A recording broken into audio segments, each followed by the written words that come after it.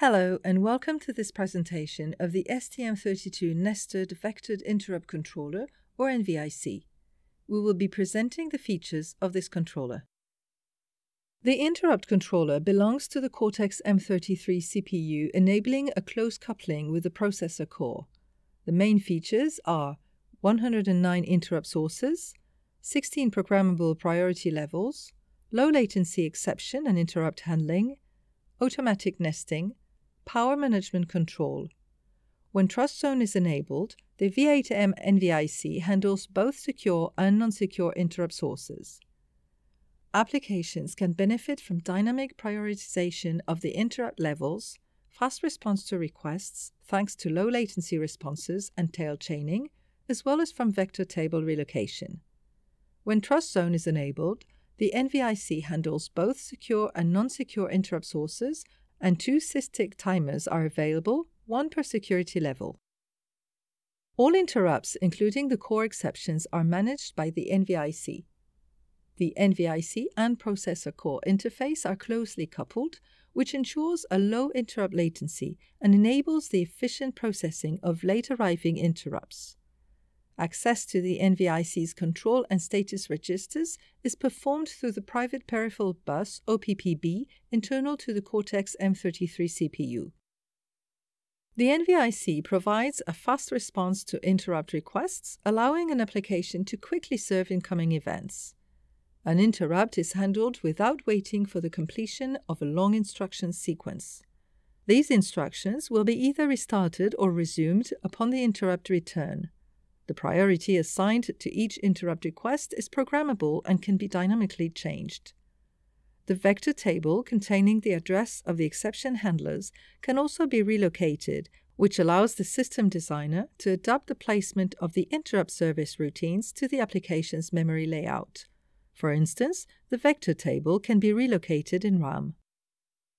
Software is in charge of assigning a priority level to each interrupt as well as to all exception sources, not including reset, non-maskable interrupt or NMI, and hard fault. Whenever a peripheral interrupt is requested at the same time as a supervisor call instruction is executed, the relative priority of these hardware and software exceptions will dictate which one will be taken first. Concerning the STM32L5, NMI is caused by an SRAM parity error, a flash double ECC error, or clock failure. The priority of any of the 109 peripheral interrupt requests is programmable in a dedicated priority field located in Cortex-M33 NVIC registers. The NVIC provides several features for efficient handling of exceptions. When an interrupt is served and a new request with higher priority arrives, the new exception can preempt the current one. This is called nested exception handling.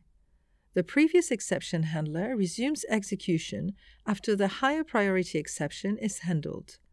A microcode present in the Cortex-M33 automatically pushes the context to the current stack and restores it upon interrupt return.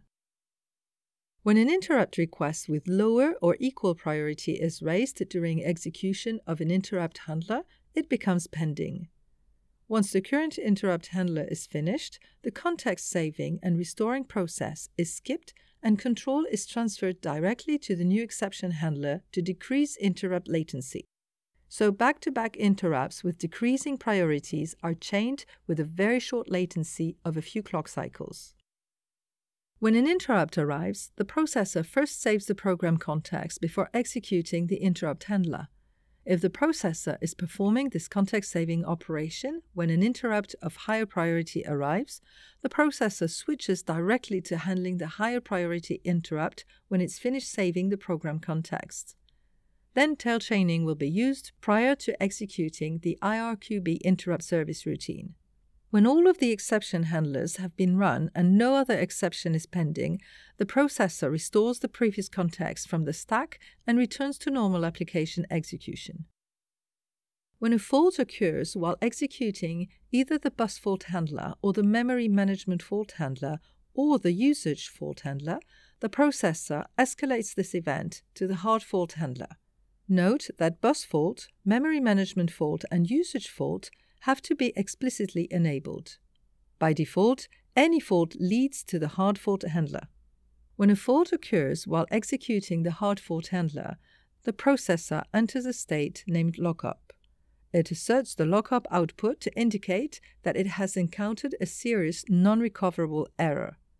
In the STM32L5 microcontroller, this lockup output is internally connected to timer break inputs so that a safe state can be entered when the STM32L5 is used to control a power electronic equipment such as a motor. When TrustZone is active, both secure and non-secure partitions will be executed by the Cortex-M33. The secure partition is in charge of assigning the secure attribute of all interrupt sources. When an interrupt source is programmed as secure, all its related control and status register fields are read as 0 and cannot be written by non-secure software. The secure partition can read and write register fields related to non-secure interrupts by using an offset of 0 times 20,000 to access the non-secure register instances. For example, if the secure partition configures the SPI3 peripheral as non-secure, it has to write 1 to bit 3 of the NVIC IT and S3 register. By default, all interrupt sources are considered to be secure. The non-secure kernel and secure kernel have separate vector tables. The vector table contains the addresses of all the exception handlers. The vector table offset register, VTOR, that contains the base address of the vector table is banked 1 per security level. General-purpose registers are not banked. Therefore, their contents shall be cleared on any transition from secure to non-secure to avoid that secure information present in these registers is accessible from the non-secure partition. When a non-secure interrupt occurs while a secure partition is active, the contents of all general-purpose registers is automatically saved into the secure stack, and then the microcode writes 0 to these registers. When accessing the NVIC registers, ensure that your code uses a correctly aligned register access. Unaligned access is not supported for NVIC registers as well as all memory-mapped registers located in the Cortex-M33. An interrupt becomes pending when the source asks for service. Disabling the interrupt only prevents the processor from taking that interrupt. Make sure the related interrupt flag is cleared before enabling the interrupt vector. Before relocating the vector table using the VTOR register, ensure that fault handlers, NMI, and all enabled interrupts are correctly set up on the new location. The NVIC is linked with the timers, Cortex-M33 CPU, and TrustZone modules. Please refer to the related presentations. For detailed information, please refer to the programming manual for the Cortex-M33 core and the reference manual for the STM32L5.